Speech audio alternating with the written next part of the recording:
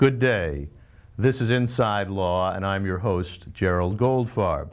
Inside Law, as some of the regular viewers know, is a television discussion and interview program in which we try to let the public know what's really happening inside the legal system. There are a lot of television programs these days which portray a fictionalized account of how the legal system works, and we try to show what's happening in a bit more realistic way so the public gets a fuller understanding of the system. I'm very happy to have as a guest today Michael Feuer. Michael is a young man, but a man of very substantial accomplishments. He's the executive director of Bet Tzedek Legal Services. Michael will be telling us more about Bet Tzedek Legal Services as the show progresses. Just to give you a little bit of Michael's background, he's a graduate of Harvard College and the Harvard Law School. He worked for an eminent Los Angeles law firm. He was a clerk to Justice Joseph Grodin when Justice Grodin was on the California Supreme Court, and now runs Bet Tzedek Legal Services as executive director, which means he's running quite a substantial size law firm. So I'm very happy to have you with us today, Michael. And maybe we can start off by giving us sort of an overview of Bet Tzedek Legal Services. First of all, I'd like to know what Bet Tzedek Legal Services means. Well, Bet Tzedek, Jerry, means House of Justice. And that's really what we are to the approximately 9,000 clients who come to our doors every year looking for help. We provide free legal services to these people. We are the provider of legal services for the elderly, for both the city and the county of Los Angeles, among other things. So about 2/3 of our clients are over 60 years old. And there are parents and our grandparents, really, and that's how we try to treat them at Bet Tzedek. When they come to us with a landlord-tenant problem or a government benefits issue, if they're the victim of a consumer fraud, or if they're suffering from elder abuse, they come to Bet Tzedek, and we try to give them a sense of power, of control over their lives as we represent them in court or in an administrative hearing. Well, where do you have offices? Where are your offices? Well, we have our main office, which is in the Fairfax area at 145 South Fairfax, across from Farmers Market. We also have an office in the San Fernando Valley on Victory Boulevard in North Hollywood. From those two offices, we go to senior citizen centers throughout the city and the county of Los Angeles. So your viewers might see Bet Tzedek in Lancaster, or in Claremont, or in South Central Los Angeles, or in East LA. We're there to go to people who need help. We also provide house calls to people. We're one of the rare entities that still does that. If people are homebound or institution-bound, we'll go to their bedside if that's what's required. The doctors won't even do that, and you're telling me the lawyers are doing it now? Yeah, for free, in fact. And we're doing it because we really care about the elderly poor, and indeed poor people generally in the city and the county of Los Angeles. Well, if I understand you right, then, that if you're in an older person's community center somewhere in, I don't know, East Los Angeles, might there be a Bet Tzedek lawyer coming there once a week or once a month or something like that? Well, that's right. We have regularly scheduled appointments, and if one is a constituent of a senior center, they can make an appointment to come see one of our attorneys or paralegals right there at the senior center, where they might be also getting a meal, for instance. So it's convenient for people to come to Bet Tzedek. Of course, they can also come on a walk-in basis to our main office on Fairfax or in North Hollywood. Well, I mean, do you have to be poor to use a Bet Tzedek lawyer? Do you check their income tax returns? Well, we don't generally check their income tax returns, Jerry, but we do indeed require that the people who come to us be poor. We get a number of government grants that set guidelines for the clients that we can serve. So we do ask people to show some substantiation that they do fit within those guidelines, and that they also have the kind of case that we handle when they come to see us. And how many lawyers what's the personnel breakdown? How many lawyers, paralegals do you have? Well, we've got 12 full-time lawyers and 9 paralegals among a 45-person staff. In addition to that, we have 200 volunteers, and that makes Bet Tzedek a very community-oriented, kind of a homey place, because a number of our volunteers who do support and clerical work, for example, are themselves senior citizens, helping other senior citizens. So you might see your grandmother behind the reception desk helping someone who comes in who themselves could be an elderly relative of yours. At the same time, we we engage the community, the legal community. We have a number of volunteer attorneys who work with us, about 150 volunteer attorneys.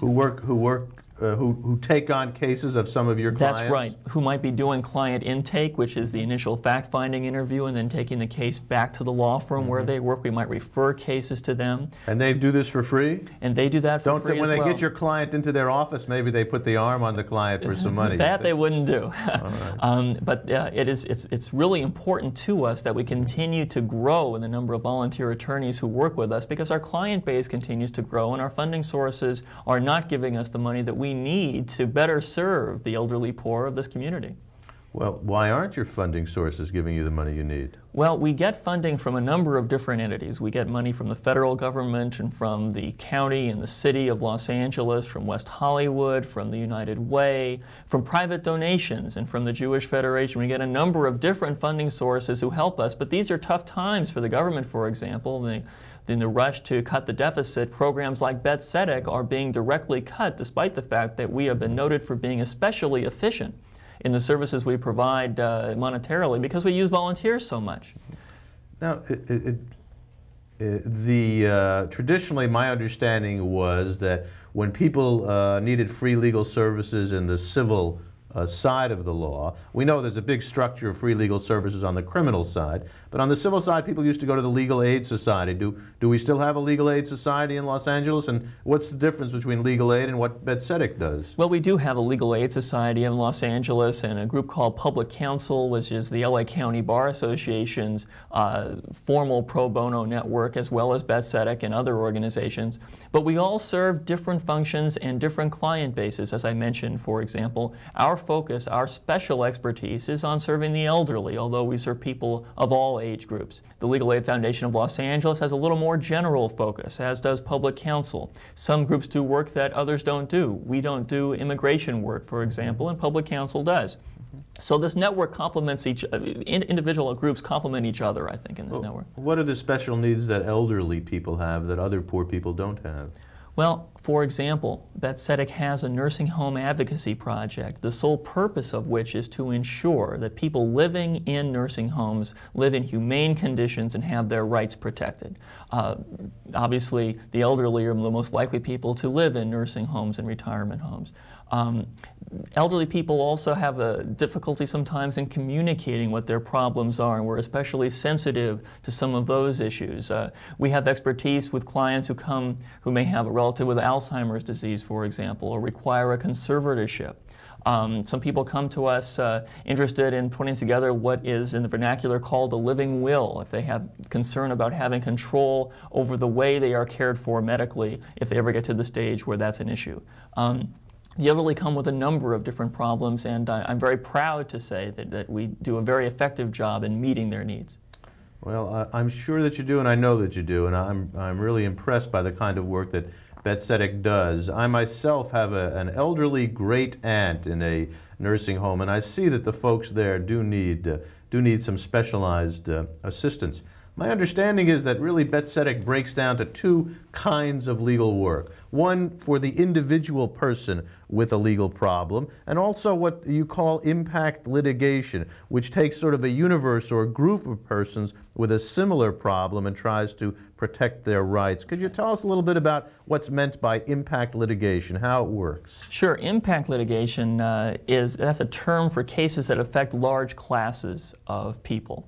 And Bet Tzedek sort of traditionally got its start in doing cases that serve one client at a time, and that is still the bread and butter of what we do. We never want to turn away eligible clients who have problems on an individual basis. By the same token, though, we can be especially efficient often in meeting the needs of poor people when we bring a lawsuit that affects a large group at one time. And in fact, in terms of our community work, we're trying very much to engage law firms, major law firms, in sort of a team effort with us to multiply the efficiency of our resources to bring a case. For example, we have a case now involving a number of mentally disabled residents of a boarding care facility. Boarding care facilities being institutions where people who don't require nursing home care but do require some structure live. The state is seeking to evict those residents from the boarding care facility in which they live without what we would call due process, without having those tenants have a right to be heard. Were they serving a 3-day notice on them? Pay rent or quit? Well, at some point, the state intends to direct the boarding care facility to issue just that sort of notice, actually a 30-day notice to leave the facility, and that is all the process to which those people are currently entitled under the way the state regulations work, and we want to change that. Now, wait, what sort of people are these? Are these people with mental disabilities? These are people with mental disabilities, some of whom have been homeless before being able to enter into the facility where they live now, and they're really flourishing in that facility along with the other residents. There's a nice mix, and we want to maintain their homes for them and also establish as a statewide matter that individuals who reside in boarding care facilities and in nursing homes can get to be heard before something as substantial in their lives, their housing, is changed, is removed from their lives. Well, you mean they don't have the same rights as anybody else who gets a 30-day notice? Well, it's a complicated procedure that they would be able to go through, but it would not ever give them the right to challenge the determination made by the state that they ought not live in the facility where they're living now. And it's that right that we want to vindicate for them, and we're going to do it through the courts if we have to. That's a good example. Are there any other examples of impact litigation that you're handling at Betzetic these days? Well, let me give you one that we handled a couple of years ago that also, I think, expresses the kind of commitment Betzetic has. We had a client who came to us. She was a victim of the Holocaust. She was smuggled out of the Warsaw Ghetto in a coffin that had been nailed shut. And as a result of the experiences that she had during World War II in a concentration camp, she had both mental and physical disabilities, was receiving SSI, supplemental security income from our federal government, public benefits. That was going along just fine. Then the German government established a program to aid Holocaust survivors, and they began giving our client monthly payments as well.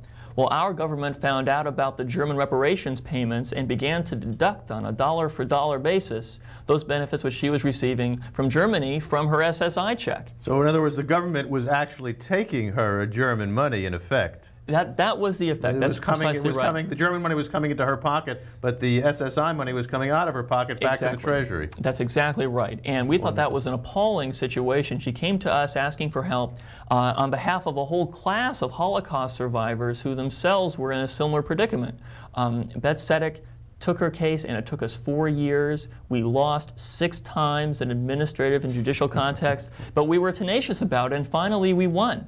We won in an opinion by the Ninth Circuit Court of Appeal for the United States, and we established for the first time, as a nationwide matter, once the Social Security Administration caught up with the ruling, that Holocaust survivors are entitled to the full range of public benefits.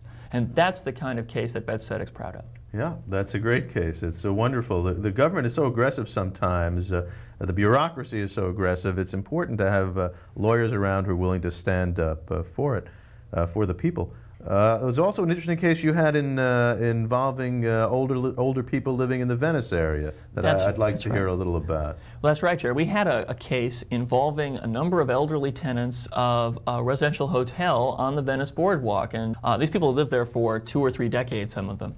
Right before the Olympics, the owner sought to raise the building and in its place erect a high-rise hotel. We obtained an injunction that kept the owner from doing that in 1984. And now I'm proud to say that just a few months ago, we finally settled the case in a way that I think our tenants are especially pleased about. They can live in the hotel for the rest of their lives at their current rents. In addition, they will get to receive cash payments. The hotel in which they live is going to be substantially refurbished. It's a tremendous victory for them, and we did it in a way where there wasn't a lot of animosity between the owner of the building and our clients. In fact, just the reverse. I think our involvement helps sensitize the owner of the building to the needs of our clients. And that, I think, is a tremendous model for landlord-tenant issues, city and indeed county-wide. We should be looking to try to de-escalate some of the tension between landlords and tenants through this kind of work. And we are not in the business of trying to foment some discontent among people. We're trying to protect their rights and ensure that tenants as well as landlords know the rights that they have. And people often don't know their rights. They are often frightened, especially the older people and the poorer people, aren't they? Oh, no question. You must be doing some psychotherapy over there at Betzetic besides doing lawyer's work. Well, I'll tell you, when a client first comes to our doors, the first person that they see is generally one of our senior citizen volunteers who takes them through the initial screening process. And I think that that in itself has a very nice comforting effect. I mean, literally the people that our clients first come in contact with are grandmothers and grandfathers themselves. When the client is ultimately interviewed, they're often interviewed by one of our volunteers who again is in the business not only of learning the facts but also trying to allay some of the anxiety that our clients come in with. They're specially trained for that. So as I say, our board president is fond of saying that when she first came to Betzetic, she noticed the stark difference between the attitudes that clients had when they first walked in the doors and the feeling of security they seemed to exude when they left our organization. And that's something that we're always going to strive to achieve at Betzetic. So it's really kind of, besides providing legal services, is a kind of community building that's going on here, isn't there? Oh, absolutely. And I'll bet some of your, do you have reunion parties? I'll bet your clients, when they're happy with your services, do they come back and visit or refer their friends, that sort of thing? Well, for example, in the case on the boardwalk I described to you, I just received a couple hand-painted oils from from one of our clients who herself is a senior citizen, and what she does now for therapy is to do a little painting, and this was her way of trying to give back to us. Some of the most touching payment that we get from clients, and of course clients aren't required to pay anything for our services, but some of the most touching contributions we get are from clients who we know are really giving their last dollar or two to some expression of gratitude or a painting that they've done, or come back and say, can you please come speak to a group of friends of mine. That's something that really means a lot to us. Do you do public speaking around the community, Michael? Different clubs or groups? Oh, sure. Groups ranging from Kiwanis clubs to groups of senior citizens, often synagogues and churches, a variety of places.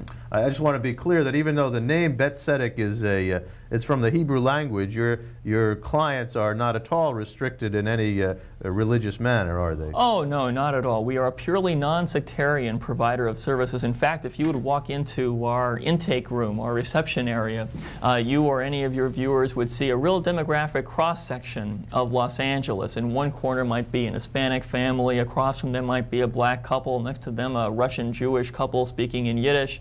Across the way might be a couple of Falasha Jews from Ethiopia, as we had last week. It's a real cross-section of the ethnic and racial and religious diversity of Los Angeles. All you have to do is be poor. That's right. And Betzetic services can be utilized. I think it's real important for the public to realize that. I know there are a lot of people out there who are confused and frightened. The legal system is such a mysterious thing to most people, and I think it's good to know that there are places like the Legal Aid Society or like Betzetic Legal Services where people can go and get some assistance and get some guidance. And I imagine that there are some cases that you refer out to other lawyers that you don't handle in-house. Is that right? Oh, sure. There are cases, for example, immigration matters or criminal law matters or contested family law issues that come to us, and we don't handle those kinds of cases, but no client ever leaves Betzetic totally without any assistance. We provide each of our clients at least with an extensive referral list and often call organizations for them so that they know where they can go for help, even in the rare instance that Betzetic can't provide the help they need. Well, this is great, Michael. But what I'm interested to know also is you're a young lawyer, and I see from your resume you're a highly accomplished person. How is it that you're working for you're the executive director of Betzetic, and why aren't you working for some big law firm and making, I'm sure, twice as much money as you're making now? Well, what's the matter? You're out of step with your generation, Michael. Yeah, how about that? Well, my father, I kind of came to Betzetic through a lesson my dad taught me. He was a survivor of a Nazi prisoner of war camp during World War II. And having survived that experience, my dad said to me that he chose a career in public education. He's now a school principal because he wanted to do the most important work in the world, and that work for him was the training of young kids. But that lesson, that each of us ought to aspire to do the most important work in the world, is really what led me to Betzetic. As you mentioned, I did work for a law firm downtown, and as a professional matter, there were a lot of rewards associated with that, not only monetarily, but intellectually and in other ways. But I cannot imagine any more important work than serving the legal needs of the elderly poor of our community. And I'm just actually very grateful to have the opportunity to do just that. I was reading an article in the lawyers' newspaper the other day, and the lawyers, by the way, folks, have their own newspaper. And the headline said, "Lawyers bemoan bad public image, but split on whys." I think you're an example, and Betsedek's an example of the good side of lawyers. But what's your view on the whys? Do you think we do have a bad public image, we lawyers, and if so, why? Well, I think certainly a certain segment of lawyers do not enjoy the kind of public image that they could. But there is an increasing emphasis, and it's disquieting to those of us who are in legal services, that the trend is for major law firms to really focus on the bottom line.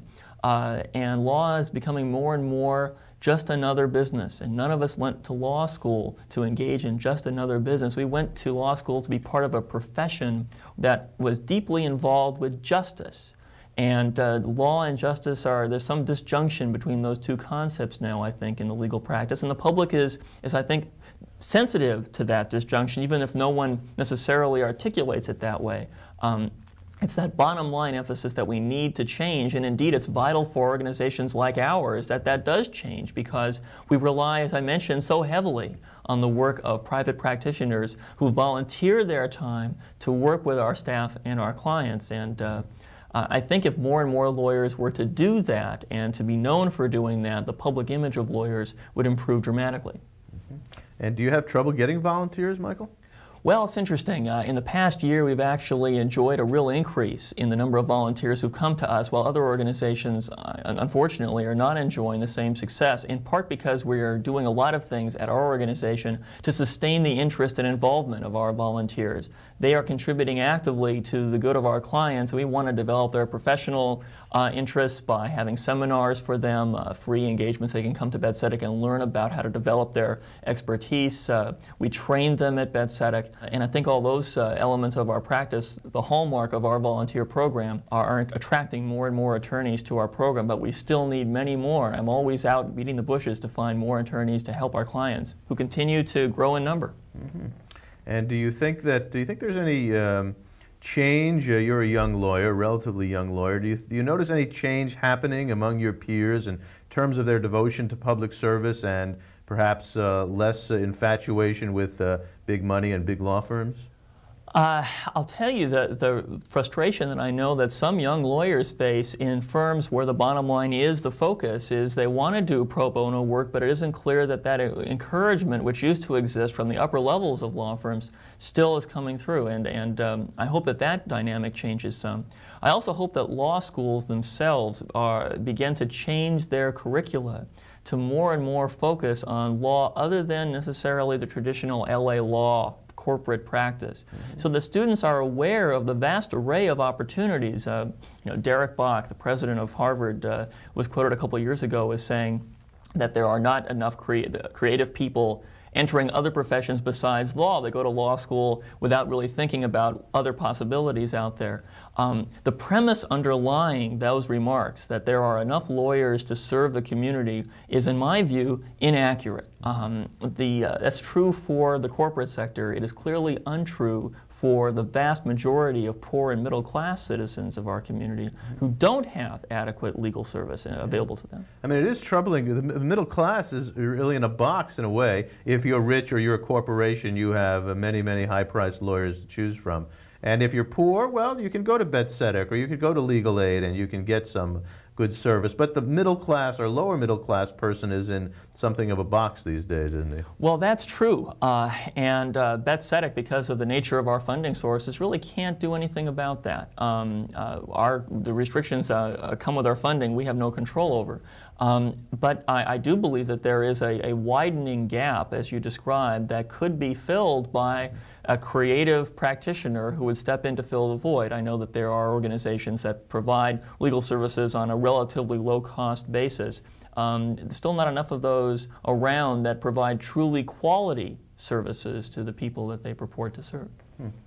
I notice also that you clerked for a year on the California Supreme Court. We don't have much time left, but Maybe you can give me a little bit. I've always wondered what goes on deep in the bowels of the California Supreme Court, how they make their decisions and whether they really look at these cases. They have a huge volume of work. They have death cases, which have huge records. They have disbarment matters. Do you think they have enough time and space to really think about the problems and really oversee the legal system in California? Well, from my experience, I'll tell you that I think that the justices of the court do as good a job as we could expect given the relatively limited resources that the court has. But the death penalty cases, for example, on which I did some work, as do all law clerks in the court, are just monsters to deal with. They are immense records to sift through and briefs to read that are 300 or 400 pages long.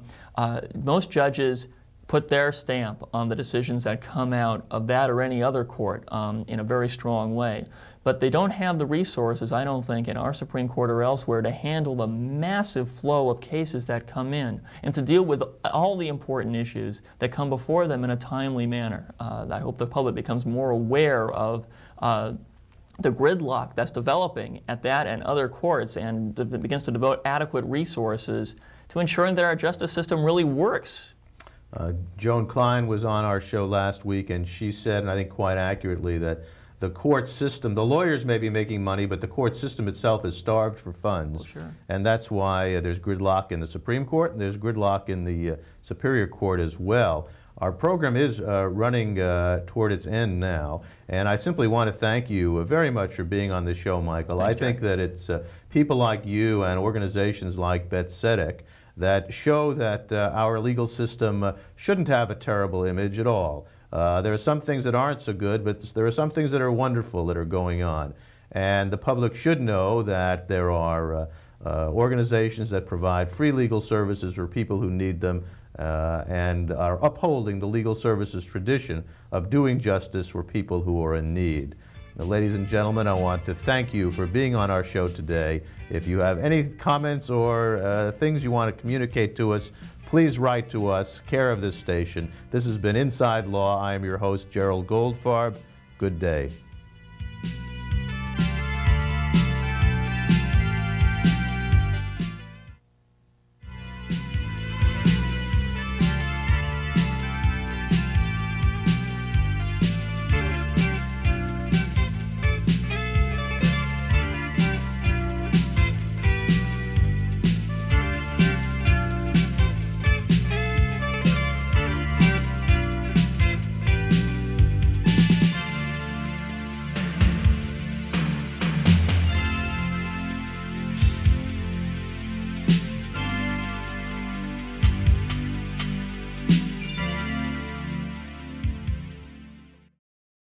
For further information, please call Inside Law at area code 213-285-8599.